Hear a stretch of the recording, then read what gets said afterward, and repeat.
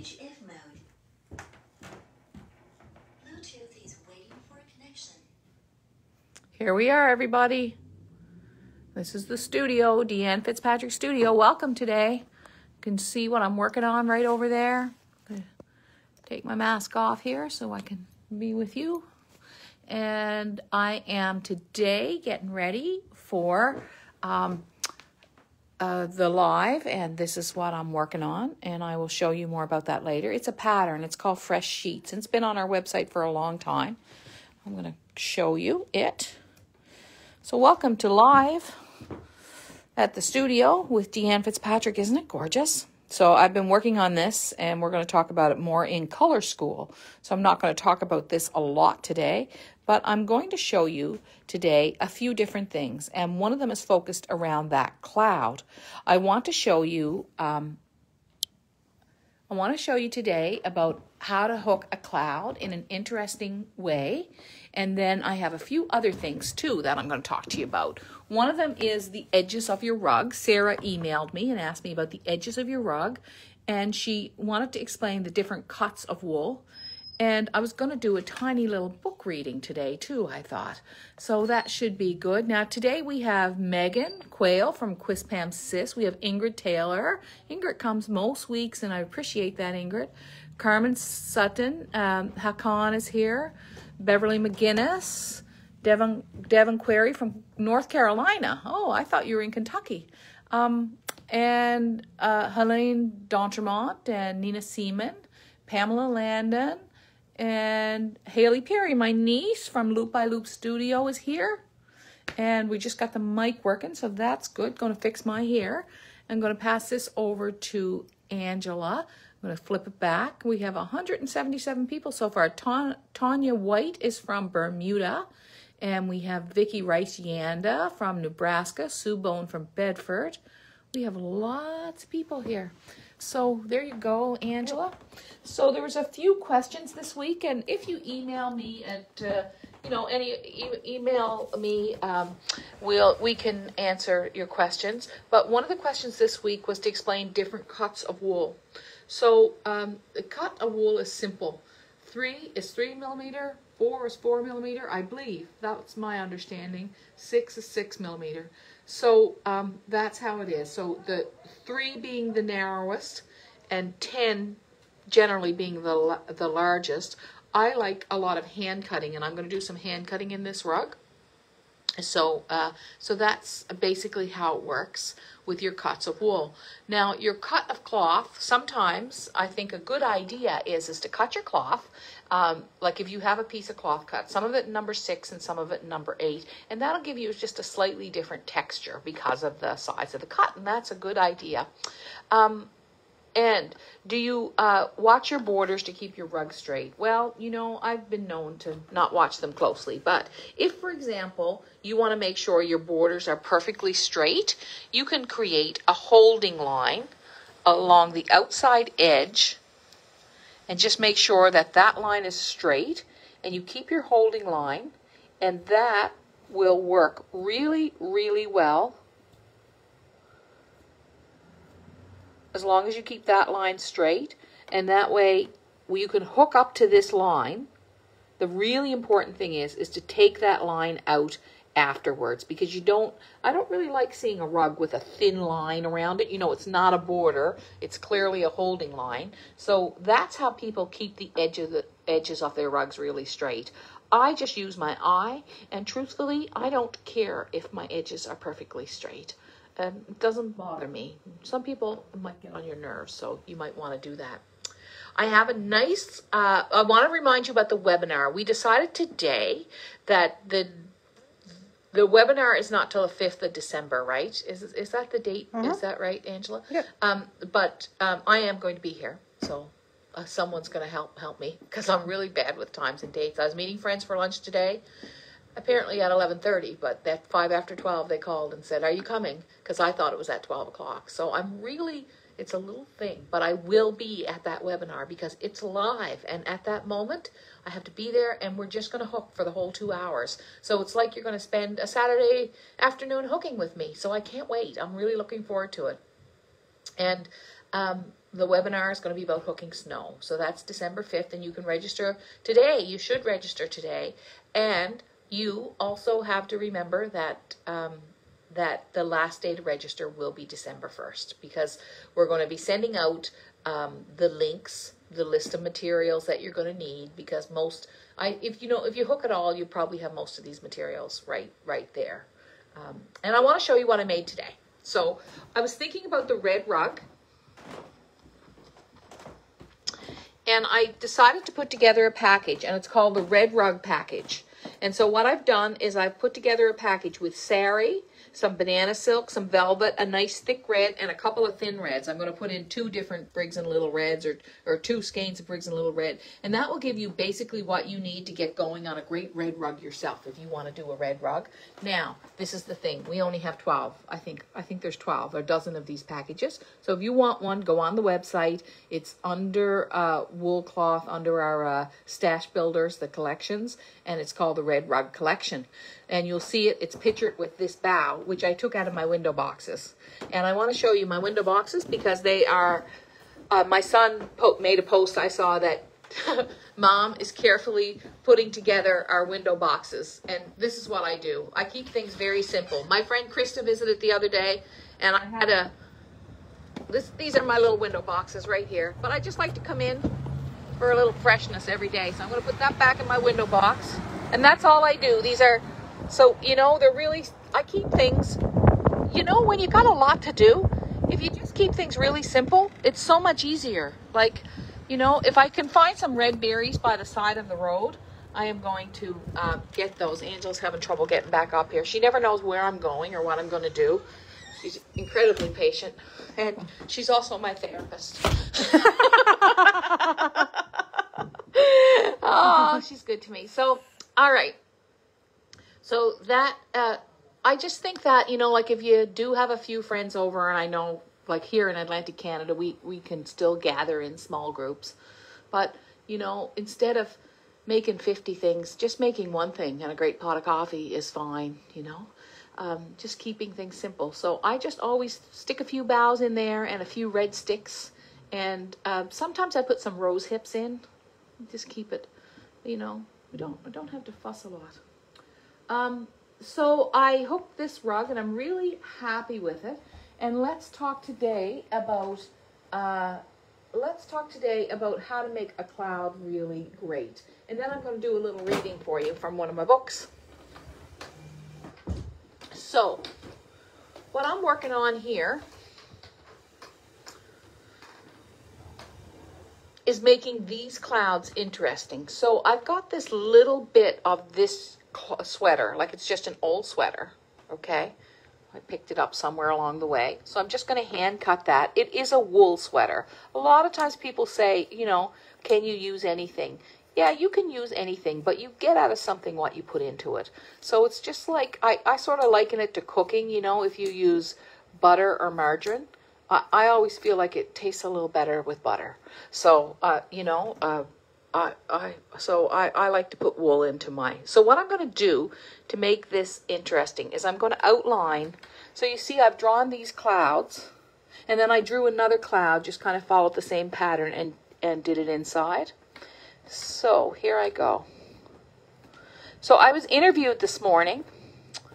I was interviewed twice this lately. I was interviewed for the Left Brain Artist. So if you Google that podcast and go to the Left Brain Artist, Suzanne Redmond did an interview with me, and I really appreciated that. It was a lovely chance to chat about my work. But this morning, my husband, he has a little tiny talk show on the Mansour's Facebook page. And I'm going to share that with you guys later. It's and he interviewed me about business and how I started my business. So if you're interested in those interviews, just go on over or come to our Facebook page, and you will see the links to them. Okay. So I've outlined this cloud, right here, and I've outlined it in a sweater, which is a slightly different texture. And now I have this pink cloth, and I have this really light gray cloth. So what I'm going to do is I'm going to take this, and talking about cuts of the pale pink, and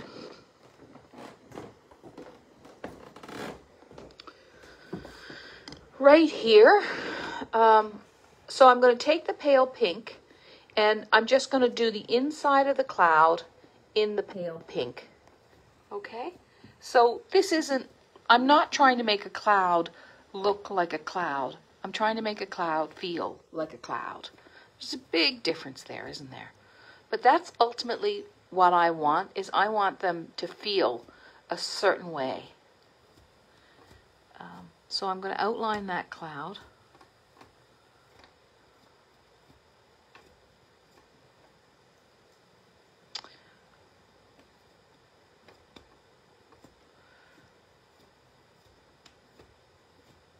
With some cloth.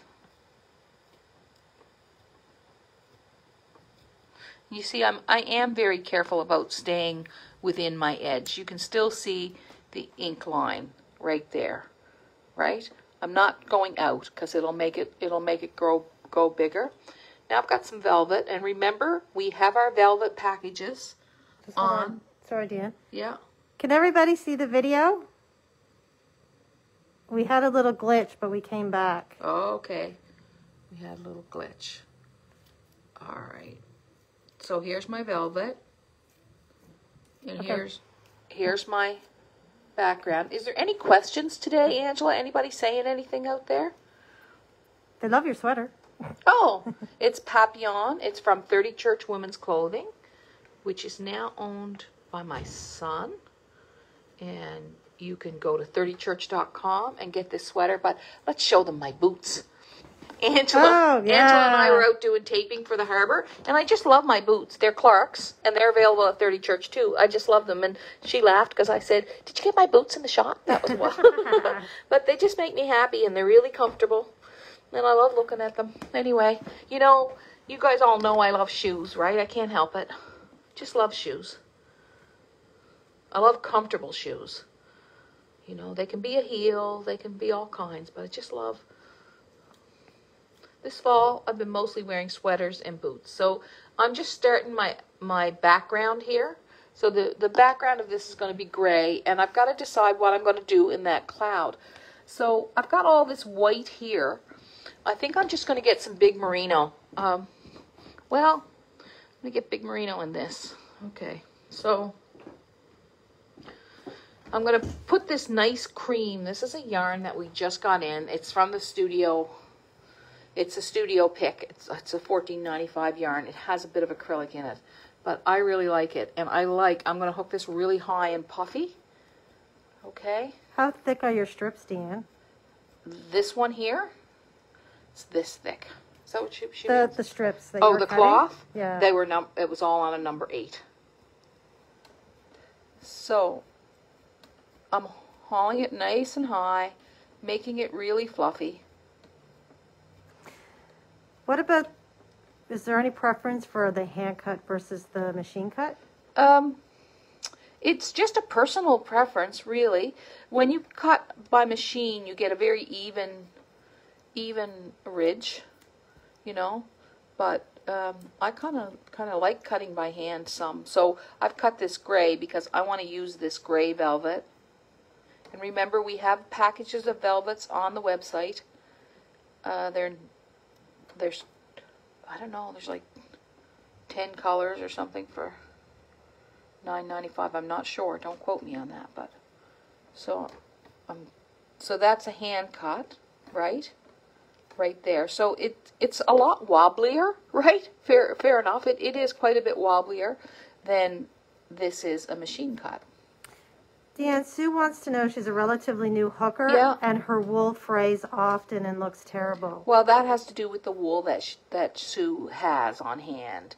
So some wools fray a lot more. So you want to make sure that you get a wool that's a certain weight, because if a wool is too lightweight or if it's a serge, it is going to fray. You know, it just is going to fray. So now I'm back to my cloud again, and I've got this kind of pale yellow color against the pink, and then there's the outline of the beige, and I went over to the edge here.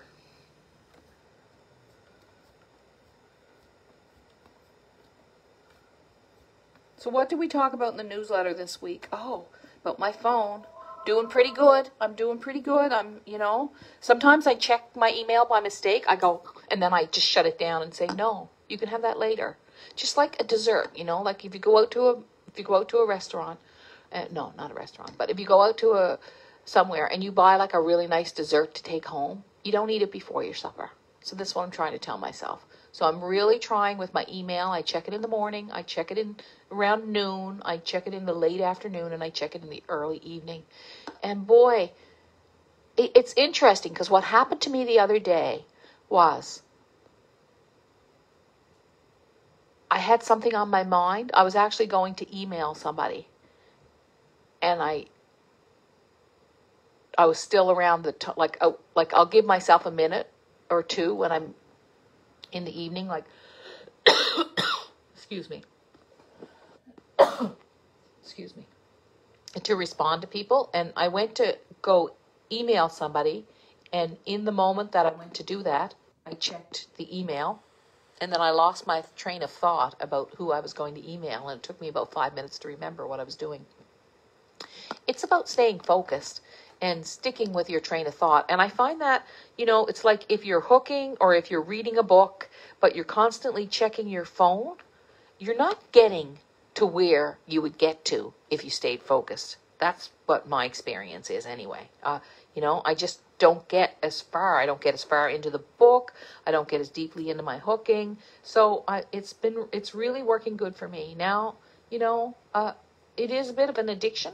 So I'm just taking it day by day and doing my best with it.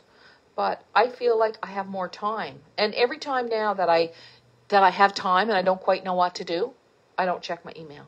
So that's good. I don't just do it for the sake of doing it. Now I've added white up here. So I am tempted to go down there with the white too, but I have to see. So this is just a way of doing a cloud that makes the cloud look a bit more decorative. Okay? And it's just a way that I like to do clouds. Right there. Excuse me, Angela. I'll be right back.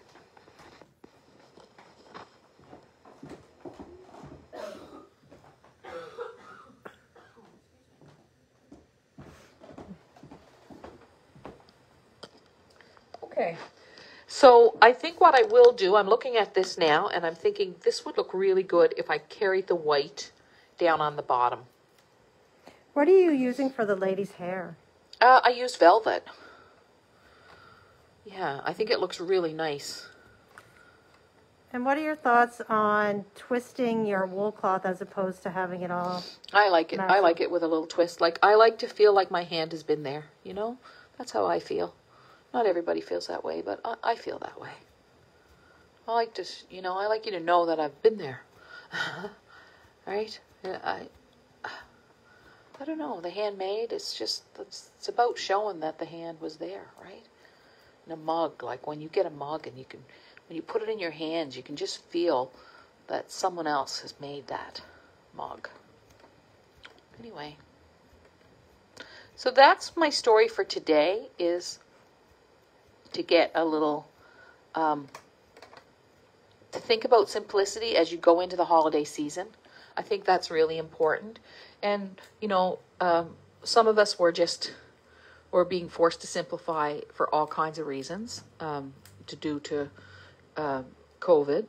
But just that was my little message to you today. Like, my window boxes aren't fancy, they're not grand, but like, let's go into this beautiful season with the idea of keeping things simple. I think that's great. I have a tickle in my throat today. I don't have a cold or anything. I'm good. And the other thing I wanted to talk to you about today was the edges, that you can create a holding line on your rug and then take it out and keep your edges straight. We talked about different widths and different cuts. I mostly use number 6 and number 8, but a number 3 cut is just a very narrow cut. And a number 4 cut's a little wider, a number 5's a little wider, number 6 is a little wider, number 8 is a little wider, and it just goes up like that. Every week I thought I should show you the basic technique of what hooking is, because some of you may be here for the first time. So you take your strip in your hand and you hold it between your fingers. You bring your end up, and then you go down and you catch it and you bring it up loop by loop. That's what rug hooking is. There's only one stitch. You guys are probably all amazed I can hook evenly, aren't you? Yeah, you're all saying, oh God, I didn't know she could hook like that. But I can. I just don't. Pretty fast too. Pretty fast. Yeah, pretty fast and even. So that is something I should remember to show you each week.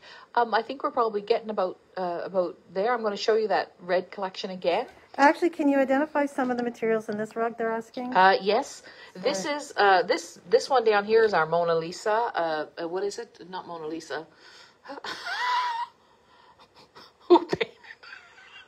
Who painted Mona Lisa from our artist series? Isn't that ridiculous? It's not Leonardo da Vinci. Leonardo. Thank you very much. I wanted to say Michelangelo. This is just a sheep's gray from Briggs and Little, and this was one of our and the whites. This is a big, thick Briggs and Little. This is our European white. This is a velvet. Yep. And of course we use some big merino. And I'm going to add this too, which is big merino. I'll show you this. This everybody gets everybody crazy because it's so gorgeous. So I can't help but show you. Here it is. It is Earth Wave in big merino. It's just an excellent. Actually, this is a really good question that people are asking, because I had a gentleman in earlier who I was giving a lesson to, and he was pulling out his loops, his previous loops. Just like this. He was going lifting one up, lifting another one up, lifting another one up, and he's pulling out the last one. So what do you do to... It's about tension. So it's about slowing down when you first start, and it's about tension and sort of going at it at the same speed. And if you pull your loops just a little bit higher, you get a better chance. And also the pinching underneath that I showed you last week, if you're holding it, then you're almost holding the last loop in as you're going along. So those are two little tips that will help you. The pinching underneath, pulling your wool a little bit higher, and just slowing down a little bit and just letting the tension, just trying to, like, that's why I always say hooking is a meditative craft. If you just can let yourself get into the zone. I'm probably going to finish most of this rug this afternoon. Harry's coming down at 3, and Harry is not my printer. He is the printer for the community, but we always call him Harry the printer. He's coming down at 3, and we're going to go for a walk, and then I'm probably going to come back. I'm probably going to make a cup of tea, or even before he comes, I might make a cup of tea, and I'm probably going to have a real go at this rug, because I'm such a fiend that I could almost get this done this afternoon. I could. I think I could. I think I can. I think I can. I think I can. So come on out and see the red. So Deanne, I think I might be in trouble. Why? What'd you do now? We posted the other day something about Greg's yarns, and people are asking about them. Oh, they are. And I forgot. You have to tune in next week. Yeah, I didn't post them. No, I know. We didn't get them posted. Well, Kaylee's off on Thursday, which is a problem that Kaylee takes a day off every week. I don't know why. Are you watching, Kaylee? Kaylee's off on Thursdays, and she does a lot of our posting. So we didn't get that up, but we have a new yarn. It's a new merino, and we really like it. It's thinner, but it's lovely. I also want to mention to you that this calendar's out. So far, we've raised $500 about with the calendar this year. And usually each year we raise $2,000 or $3,000, and we give it to different communities. We give some to the Christmas Cheer Box. We give some to mental health projects in the community through the Cumberland Healthcare Foundation. We give some to the Sexual Health Center. We're giving some here and some there. And we spread it out, some to the food bank. And there's a different rug for every month. And last year I had some quotations in there in some of the extra spaces, but this year we left the extra spaces open for you guys so you could write extra things in there yourself, and because we thought that's functional what you want in a calendar. Anyway, the calendar's lovely. It's $25, includes shipping, all the money except for the $5 or whatever that it costs to get printed. I think it costs about $6. That's the cost of making it. Will go to the community to different projects. So it's a great Christmas gift because it fits in an envelope and you can just mail it anywhere. And that is it. And this is our red rugs red rug collection, and I kind of got the desire to do more of these collections. I don't know why. So I'm just testing this one. This is the red rug collection, but I can just sort of see putting together other packages. Like right now, let's see if I could put together a package here. Come on, Angela, we'll do it. Oh, excuse me, I'm sorry.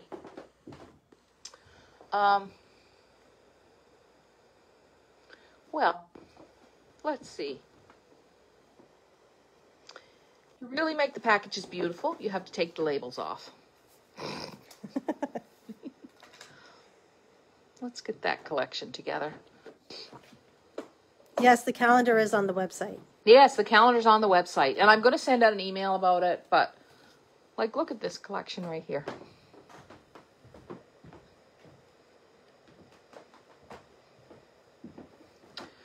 So this, we only will have one of this collection. Like if you want it, call right afterwards.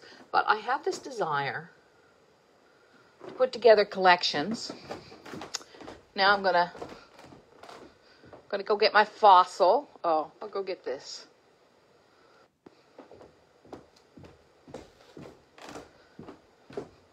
Just because I like to see them, this won't come with it, but we can see. Let's get another. What else we got here, Ange? What else would look good with that? Oh, this one would look beautiful with it. These are from our, this is from our 14, these are all $14.95, this whole Oh, it looks set. like, Heather's saying it looks like sea urchins. Oh, Nice. so these 5 pieces, I would take one more thing.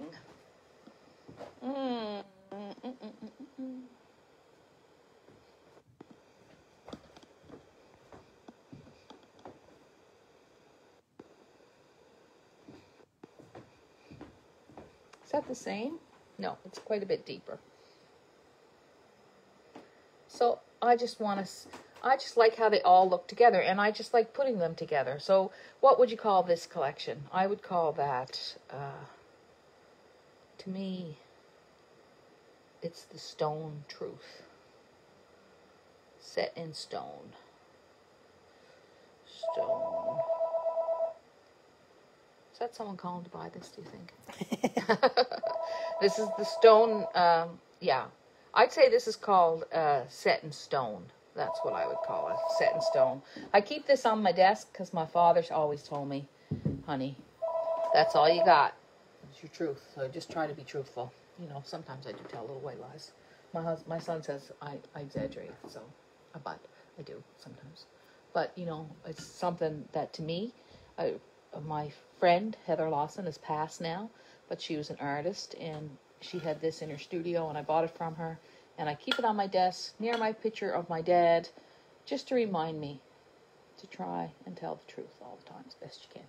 Anyway. They spotted your rug, Deanne. Oh. They like it. Oh, do you? I really like the rug. I don't like it on this wall. I think we're gone over time, Ange. Sorry. That's okay. But I really love the rug. I want it on the white wall. But I think this area needs a more colorful rug.